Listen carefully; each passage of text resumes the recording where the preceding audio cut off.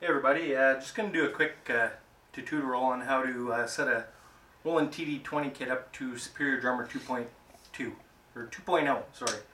So what we have here is the TD20 module. I'm sending my MIDI out of the TD20 and down into a presonus audio box, which is on the floor. From the presonus audio box I go USB into the laptop, and there I can either use my recording program, which I'm using Reaper, or I can use the standalone player, the Toontracks solo. But I prefer to use Reaper, so that's what we'll do. So I click Reaper, I open it up. As you can tell, I have a new project started, so you're not going to see anything yet. So basically, to connect this to the computer, I would click Insert, Virtual Instrument on a new track. I will click VSTI, Superior Drummer 2.0, or Toon Track. There, I'll just click OK. There, it will give me my options. I can change those in the construct window of Toon Track if I would like, but that's 32 stereos out, so gives me separate track for kick drum, snare, toms, and everything like that. So it makes for a very professional recording, so I'll click Yes. Now this is the construct window of Superior, and this is basically the default kit that would come in Avatar.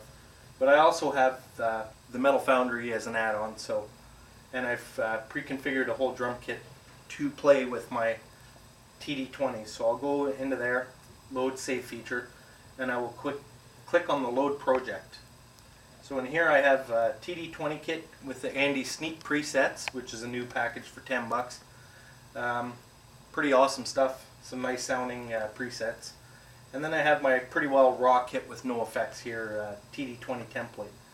So I'll open that up, and you have a good look at her. You can see what I've assigned to this kit, so it's pretty big. There's the total amount of memory it takes to run this drum set, which is 1440 megabytes. And right now it's currently loading up the samples. So if I were to hit any of these pieces, you will see where it corresponds to the kit that I'm using. So it's not fully loaded yet, but you can see right here that the snare is actually, the velocity, everything, it's very accurate. You can do buzz rolls, rim triggering,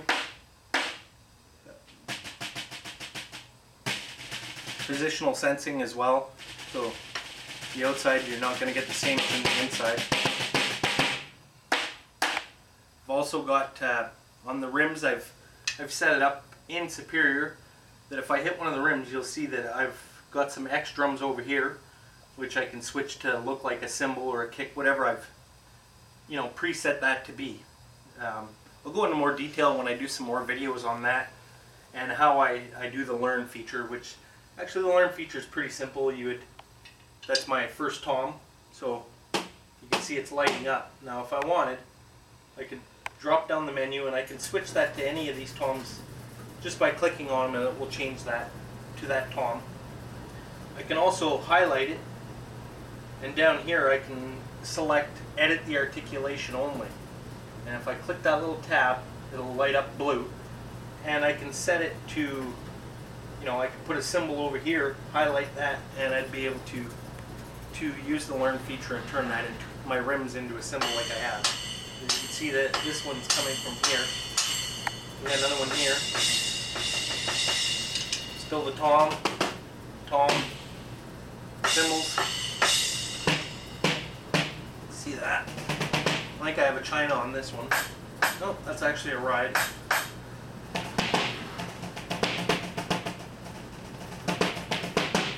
And then also have a China there. So you can also X this out if you want it to. It's not going to disappear.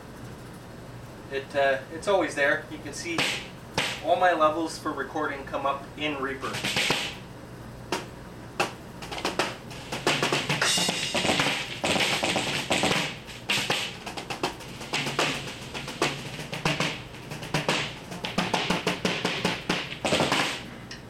Everything's chokeable.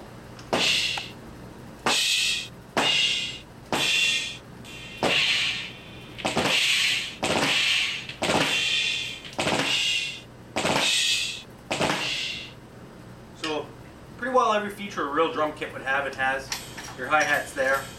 I'll be upgrading that to a VH12. I have one, but it's a little bit out of commission right now.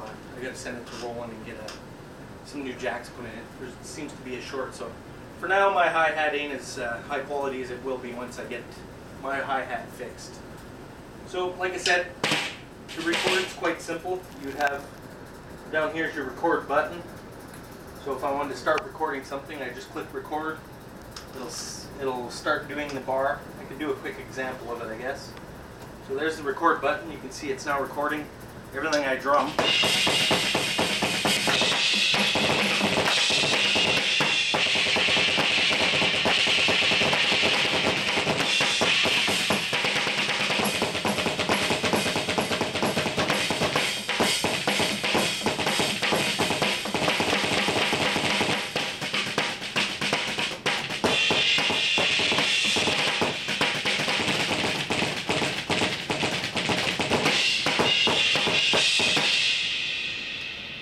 We've just recorded a short little track. I can hit stop now on that. And the option you'd want to select now is to save everything. Now that whole track's been saved. If I rewind it by simply going all the way back and I click play, you'll get a sample of the track I just recorded. And, I can also go in and put multiple tracks.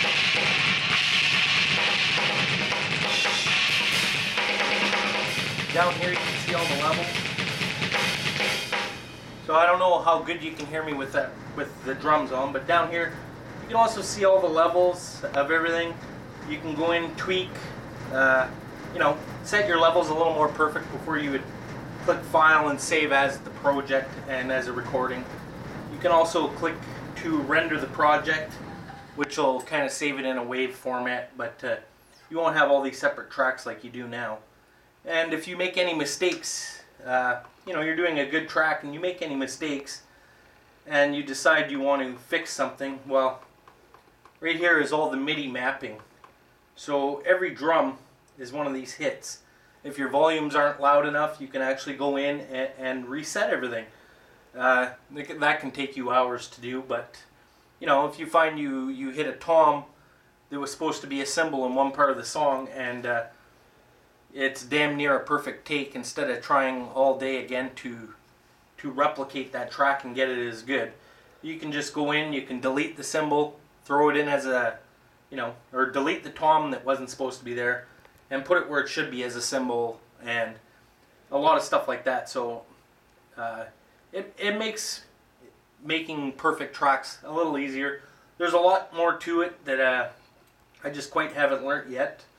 I've only been working with Reaper for about a month now, so as I get better, everything will get better, and that's a sample for you, and I'll be making a ton of videos in the future, and I'll have the big PA set up, and we'll do a lot of drumming to music. I'll do some Soulfly, some Gojira, and some of the original project I'm working on with a friend that we're doing all online, so you'll get a little bit of that as well. I'll do some samples, and I'll also do some short lessons online as well. So stay tuned and keep checking my page. Thanks.